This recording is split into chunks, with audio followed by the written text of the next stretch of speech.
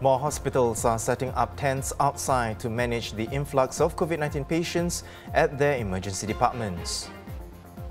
Waiting times of 6 to 7 years for BTO flats. Well, that's not the case according to Minister Desmond Lee.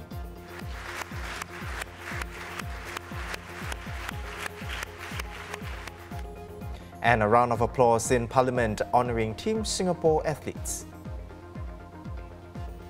You're watching The Big Story. I'm Haryanto Diman. Now remember to subscribe to the Straits Times channel so you never miss a single episode.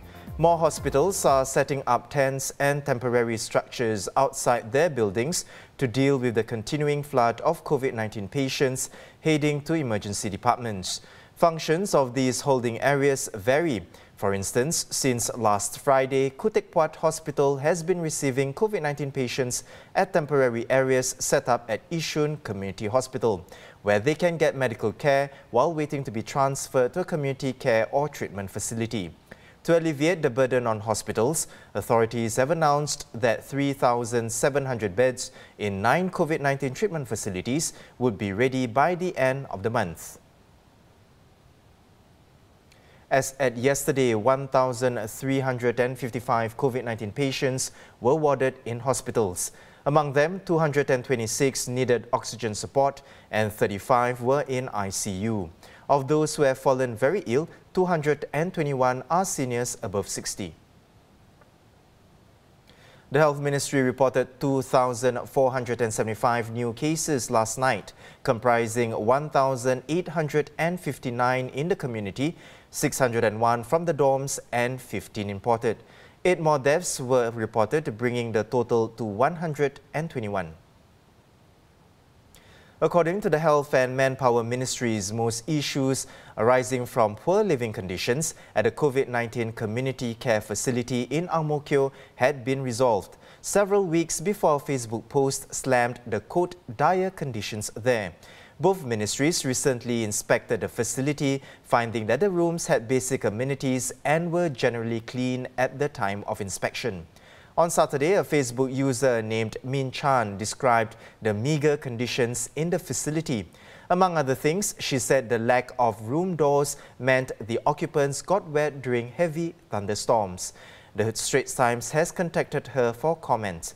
Meanwhile, the ministries said a ground operations team is reviewing some of the issues and has taken immediate action. Agdam residents are encouraged to give feedback through existing channels, like through the managing agents of the facilities. Meanwhile, my colleague Cheryl Tan found out that several private clinics here have been seeing a demand for Sinovac and Sinopharm vaccines as booster shots for reasons including preference for traditional non-mRNA vaccines. This comes as Singapore continues to see rising COVID-19 cases, and starting yesterday, those between 50 and 59 years old can get their boosters. The expert committee on COVID-19 vaccination is still studying the possibility of mixing vaccines for the booster dose. Joining me now is Dr. Alvin Neo. He's the head of clinical projects at Northeast Medical Group. His clinic has been receiving calls about getting non-mRNA boosters. Welcome to the show, Doctor. Doctor, what are some of your patients' reasons for wanting non-mRNA boosters? Thank you for inviting me. So I think there are a couple of reasons that we have encountered, or rather some of the reasons that that patients have come forth to tell us about. So I think firstly, being an inactivated vaccination, the Sinopharm vaccination, the public impression is that it is safer as it has been produced with more traditional vaccine technology. Secondly, there has also been lesser reported severe side effects with the inactivated vaccinations, such as anaphylaxis or myocarditis as compared with the mRNA vaccinations. Although I must qualify that currently all the vaccinations currently available in Singapore are very safe in the sense that the incidence of severe side effects with all the vaccinations currently available have been very low. Thirdly, I think there is also the theoretical benefit of broader coverage if we mix vaccinations, even though this has not been clearly proven in clinical studies currently. Doctor, I understand that Northeast Medical offers Sinopharm for primary doses, but not as a booster. Why not, Doctor? So currently, the Ministry of Health of Singapore has not officially approved the use of Sinopharm vaccination as a booster. mRNA vaccinations are still currently recommended by MOH as boosters for people above 50, as well as for individuals who are immunocompromised. So I believe this is because the current evidence still shows that the mRNA vaccinations have a higher efficacy and protection rate against the COVID-19 virus. Another point to note is that if one does go for a Sinopharm booster vaccination, this individual will then not be eligible for the Vaccine Injury Financial Assistance Plan, or VIFAP, that is being offered by the government currently. Separately, Doctor, it was reported last night that a 65-year-old woman was hospitalized after taking ivermectin on the urging of her friends to protect herself from COVID-19. What is ivermectin and is it readily available here?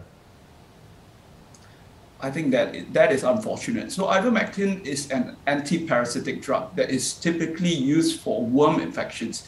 So it has not been proven to treat COVID-19, neither has it been proven to prevent one from getting COVID-19. So some of the severe side effects that one may experience from taking ivermectin include developing a fever, severe joint pains, lymph node swellings, or generalized weakness.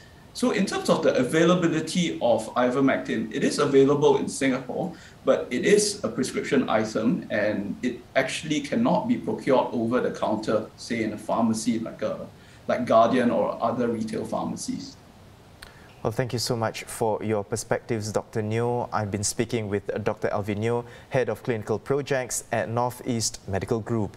My colleague Cheryl Tan has been speaking to other clinics as well. Look out for her story at straitstimes.com or in the papers tomorrow.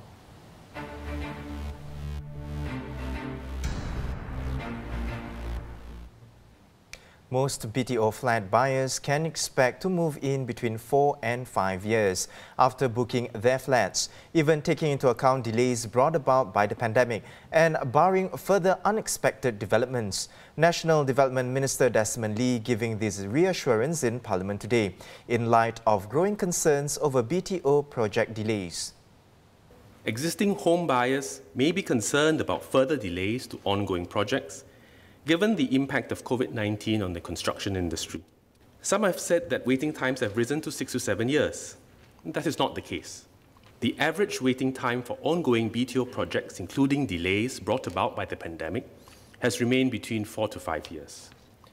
Thus far, government's support and assistance measures have helped to keep the pandemic-induced delays to our BTO projects to a year or less, except for one project which has already experienced project difficulties unrelated to the pandemic. Five-time Paralympic gold medalist Yip Pin Siew will be given the inaugural President's Award for Inspiring Achievement, which will recognize Singaporeans who've overcome personal adversity and led inspiring lives. Addressing Yip herself, who attended today's Parliament sitting, Culture, Community and Youth Minister Edwin Tong said that not only has she brought pride to Singapore on the world sporting stage, but she also served as a nominated MP from 2018 to 2020 and advocated on issues like sports and inclusion. She's also spoken out against campus sexual violence and workplace harassment. Ping Siew, your trophy cabinet must be packed by now, but I hope and I think you can find space for one more way in which we can honour and recognise you.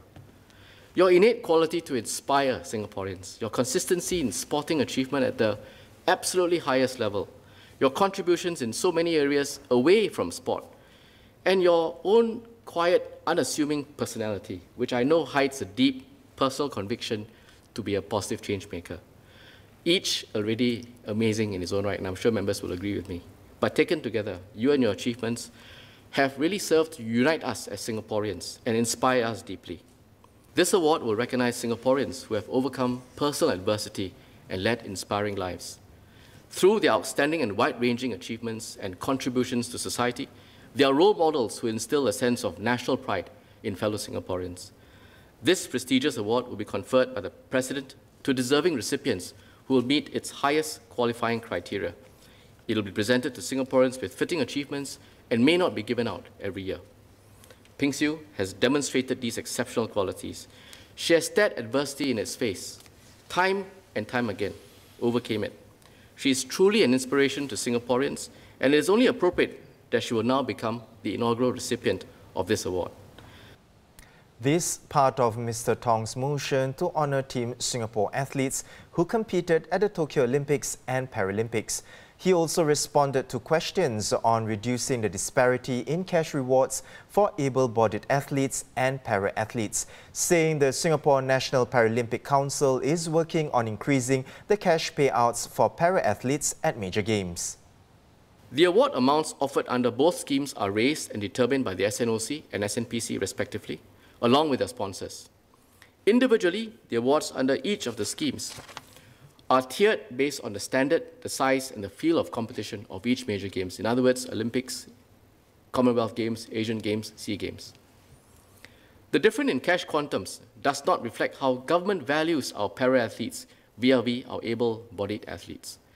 In our eyes, they are all Team Singapore athletes, and each athlete, able or disabled, has his or her own intrinsic value, which we value, recognize, and appreciate.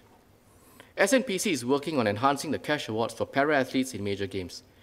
They have already had discussions with a few entities to do so.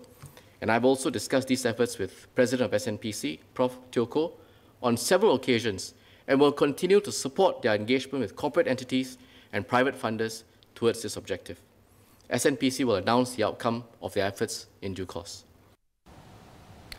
Giving Olympians and Paralympians the same cash payout for a gold medal is a long-standing issue. With more is the Straits Times' sports correspondent, Zali Abdul Aziz. Saz, you have spoken to Ping Siu about this before. A Paralympian who wins gold gets $200,000. Now that's 1/5 of the $1 million reward for a winning Olympian. What needs to happen, Saz, in order to achieve parity for these monetary incentives? Yeah, so in addressing this disparity, we have to first understand the context of these awards. The Major Games Award Program, or MEP, and Athletes Achievements Awards, or AAA for para-athletes, are private award schemes managed by national Olympic and Paralympic bodies, respectively. The Tote Board is primary sponsor for both programs, which also feature contributions from the private sector. And this is where, to my understanding, is where the disparity lies. The reality is that the Olympic garners more eyeballs than the Paralympics.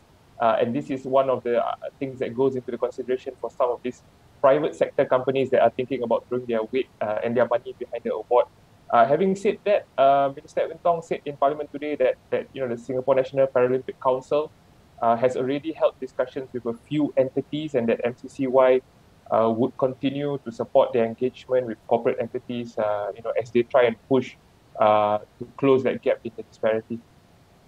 Saz, help us understand, how does Singapore compare with other countries on the giving out of cash rewards to gold medalists at the Olympics and Paralympics? Well, if you're talking about the quantum itself, Singapore is actually one of the most generous, if not the most generous nations in the world. Our countries that have publicly declared their cash rewards for Olympic and Paralympic athletes, we offer the highest amount for Olympic gold, which is, as you mentioned, 1 million Sing dollars. But because of the disparity between the Olympic and Paralympic gold, our neighbours across the Causeway, Malaysia, actually award more for a Paralympic gold. They also have a 1 million ringgit reward for Olympians, and they announced parity for an Olympic and Paralympic medal in 2016, meaning a Paralympic gold medalist now earns just about over 320,000 Singapore dollars. Plus, they have a monthly pension of about 5,000 ringgit per month. So, while there are a handful of nations like Malaysia who have announced equal rewards in recent years, US and Australia among them, many others have not. And as we mentioned, there are many factors behind them. Thank you for your inputs, Saz. That was my colleague at the Straits Times, sports correspondent Zali Abdul Aziz.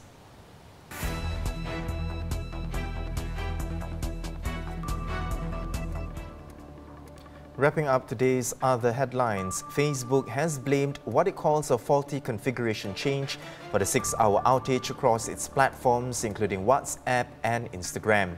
Affecting some 3.5 billion customers, it was the largest ever outage tracked by Down Detector. During the downtime, users converged on other apps, and the moment wasn't lost on Twitter, which posted, "Hello, literally everyone." Others were sharing memes about the outage, including this one, my favorite, by Usain Bolt asking, "Who did this?" International travel demand is expected to double next year, reaching 44% of 2019's pre-pandemic levels. After a tough couple of years for the sector, the International Air Transport Association says there's little evidence to support current border restrictions.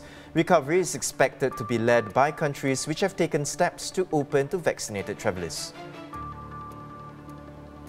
And William Shatner is set to become the first Star Trek actor to reach the final frontier. The 90-year-old who played Captain Kirk is flying to space on October 12 aboard the Blue Origin capsule. Like his character, Shatner will boldly go where no actor has gone before.